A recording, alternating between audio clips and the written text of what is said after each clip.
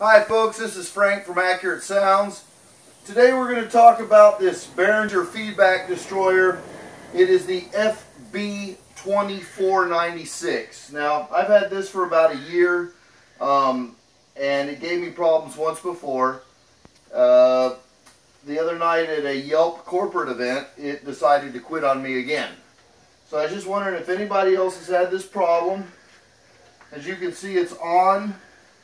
Occasionally you'll see some lights blink on and off. There's a definite clicking relay turning on and off inside it. But now it works. Pretty interesting, huh?